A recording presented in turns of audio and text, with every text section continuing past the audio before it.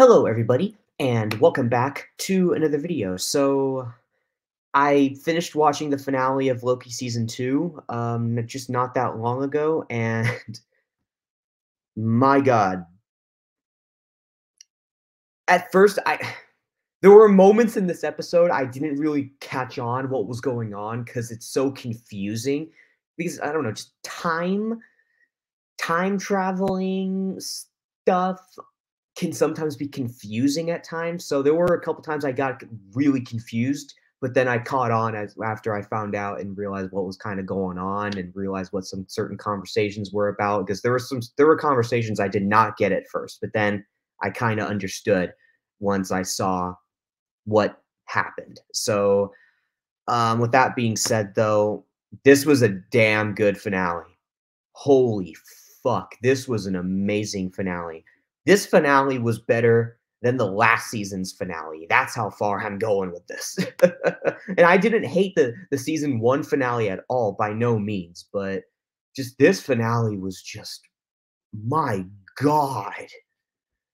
So this is just 5 out of 5, man. 5 out of 5 episode. Last episode too, I didn't talk about last week's episode, but yeah, last week's episode too was 5 out of 5.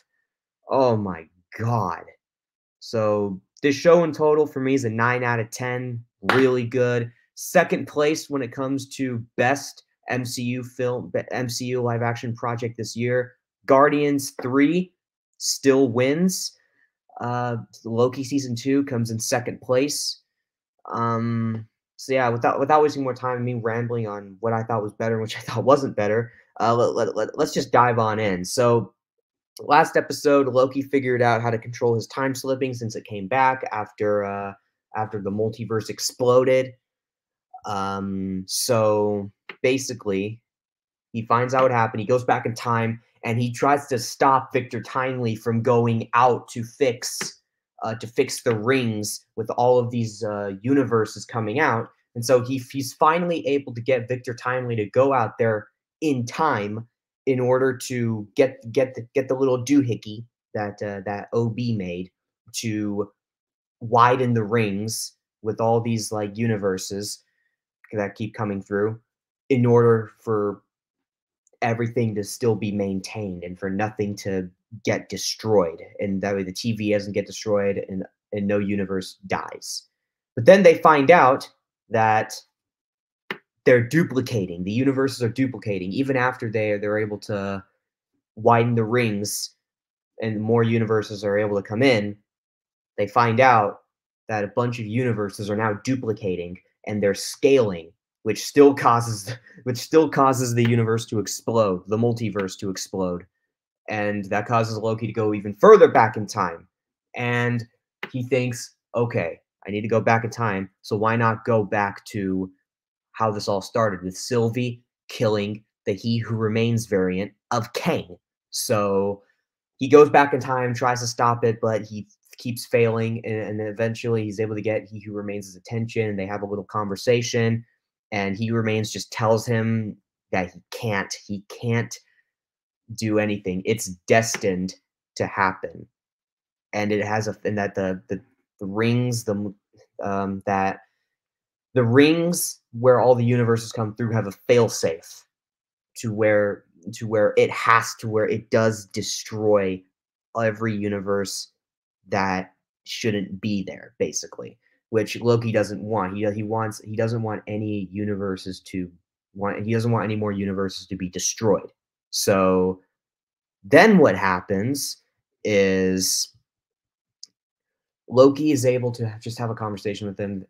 He Remains tells him that, but then He Remains tells him that if you really want to prevent all of this, you have to kill Sylvie.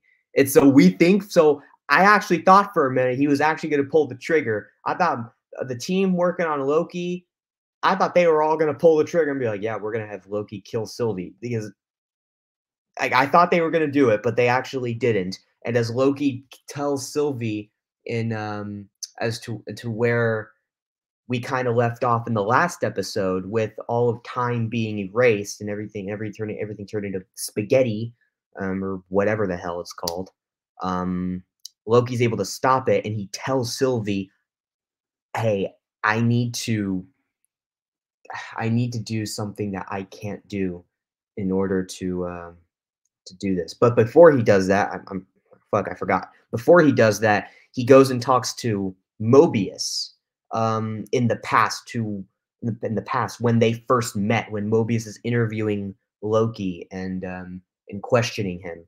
Loki tells Mobius what's going on, and Mobius knows that yeah, no, like this is for real. Like something is going on here. Like this is like this. Loki's acting a little weird. So Loki then explains what Mobius is about to do. So then Mobius believes Loki, and they have a little talk when it comes to having hard decisions. And Mobius just tells him that he has to do what he has to do in order to protect everything. So then um, Loki shakes Mobius's hand, and after having that discussion, he goes to Sylvie, which is where I was going to get to before I remembered that that happened first. Goes back to where I was talking about. Loki meets up with Sylvie, and in the last episode, when everything's turning into spaghetti, or whatever that's called. I keep forgetting what that's called. But if there's another word for that, please let me know. So he does that. They have a talk. Um, and Sylvie basically finds out that she can't kill He Who Remains in order to keep all these other universes safe. So then she understands that Loki has to kill her. So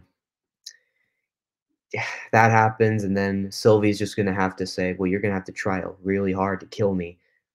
But then she says something, and Loki immediately is like, if that were to happen."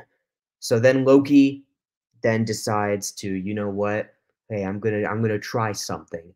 And so then he goes back to the present of all the rings, like being too small, and the universe is on the verge of destroying, being destroyed, and the TVA and the multiverse being destroyed. He goes back to that moment, and he understands, and he tries this out. I should say he goes out there to widen the rings. And as he's doing it, he's aging.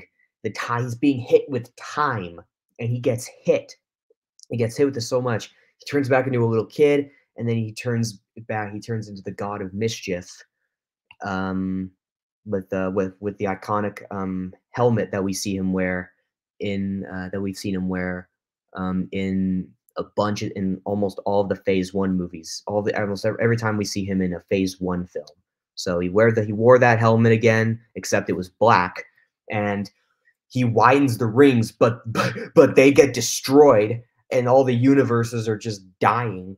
So then what Loki does, and I didn't know what he was doing at first, but that he grabs every single universe that's now one small little line that's floating in front of him. He grabs every single one of them, and the door opens to where the castle of He Who Remains was.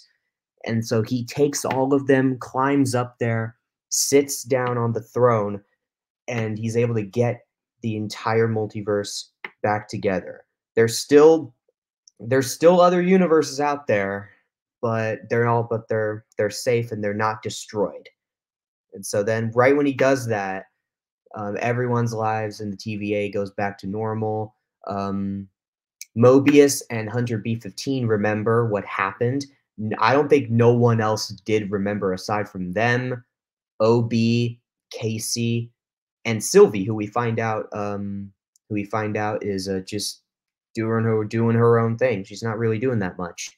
So yeah, that happened, and and literally before the episode ends, there are a few things that happen before this episode ends. One of them being Mobius explains that there's a variant of He Who Remains in Earth 616, the main universe, and they mention that, and he mentions that yeah, it's already been taken care of. So they literally just say that the heroes over there, Ant-Man, the Wasp, and Ant-Man the Wasp's daughter all took care of Kang when they were trapped in the quantum realm. Then they didn't go that far in depth into it, but that's what they're telling us of what happened. So Ant-Man the Wasp Quantumania had a small part to play in this show. So that was that was pretty cool, I'll admit. Even though Quantumania was horrible at the box office and it flopped hard. I thought it was okay. There were cool scenes in it. Jonathan Majors is king in that film. I will keep saying it again. Jonathan Majors is king in Quantumania. Oh, amazing. So yeah, that's after that. Um, Mobius goes and visits his home, to where we find out in the last episode he was a dad of 2. He was single. He goes to visit there. Sylvie visits him, wanting to know what he's gonna do. That he's just gonna let time kind of pass on by. And Sylvie just kind of says her goodbye to him and walks away. Then we find Renslayer. She's in the place where she's in the place where when you get pruned, you get sent to that place that we see in the first season. She's there. She wakes up. She finds herself there, and that scene ends with Eliath from the last season, who we don't see, but we hear him kind of roaring, and we see a bunch of purple like coming closer and closer to Renslayer, which is saying, "Oh, yep, which kind of tells you that, yeah, she's gonna get eaten up real good by him," and she most likely did. But then OB, he's doing his own thing. We see new TVA handbooks, but they're yellow this time. And I was like, oh, they're yellow. So what did a Loki do? What new changes did Loki make when it came to the rules, or just when it came to like certain devices? Because who knows? We may see more devices from the TVA when it comes to films and shows that they could appear in, like Deadpool 3, for example. We could see stuff like that. So that happens. Then this episode and pretty much the whole show ends with Loki sitting in the throne of where He Who Remains, the Kang variant of He Who Remains, used to sit in, and he's controlling all of the timelines, and he's watching over them, keeping them safe. Even though the TVA, they're going to be doing most of the work, he's just watching everything, keeping every universe intact, not making sure they're not destroyed. But yeah, the episode ends with him kind of looking on what's going on, and him just smiling there, sitting there, happy about what's going on, happy everyone at the TVA is living the life, just having a good time, basically, I meant to say. But yeah, that was the episode. Again, 5 out of 5 episode. This season was a lot better, in my opinion, than the first season. I know a lot of people really like the first season. I thought the first season was good. The first season was kind of mid, but it had some really cool, great moments in it from time to time. This season though was just absolutely amazing. Oh my goodness. Not a 10. This isn't a 10 out of 10 show. Like the second season isn't a 10 out of 10. Like the only episode I had a problem with was the third episode, and it was not because of Victor Timely, but it's just because of Sylvie being shoved in there. Like there was no reason for her to get shoved in there. I know she wanted revenge, but it's like, how did she know what was even going on? Like that was never really explained, like how she knew what was going on. And her being shoved in there was just kind of felt like just shoved, like they had to put her in there or something like that. So yeah, the third episode of this season was probably my least favorite, even though it was still really good and really enjoyable. I only had one issue with it, and it was Sylvie being kind of shoved in there. So yeah. Other than that, though, amazing season. Really interested to see what we're gonna see from Loki next, and especially like when it comes to his role. When we see him again, if we're gonna see him again in Deadpool 3, which I wouldn't be surprised. But at the same time, though, I mean, I feel like it would be a smart move, and it would make sense to save Loki, us seeing Loki again, since Avengers: The Kang Dynasty. Since that's when that's when hell's really going to break loose. So with all the Kang variants, and that's when Loki's going to probably show himself, and he and Thor are going to have that reunion. We'll see what happens, but yeah, again, amazing episode. Interested on seeing what they're going to do with Loki next. when it comes to the next time we see him, which most likely the next time we're going to see him, which I hope it is, we see him in Kang Dynasty. Again, like I just said, so we can see that reunion between him and Thor. So yeah, that's all I gotta say about this, though. Again, amazing episode. I know I keep saying it, but this was an amazing episode. So in the meantime, though, post comments down below, though. Let me know what you guys think about this. Did you like this final episode of Loki Season 2, or did you not like it that much? What do you think is going to happen with Loki next?